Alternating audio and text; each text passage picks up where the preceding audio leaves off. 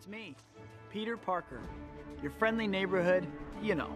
Tobey Maguire, 26 years old, 5 feet 8 inches, American actor, first appeared as Spider-Man in a movie.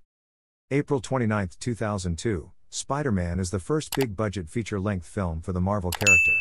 The movie is an origin story for Spider-Man, and in the film, the superhero faces off with his comic book arch-nemesis the Green Goblin.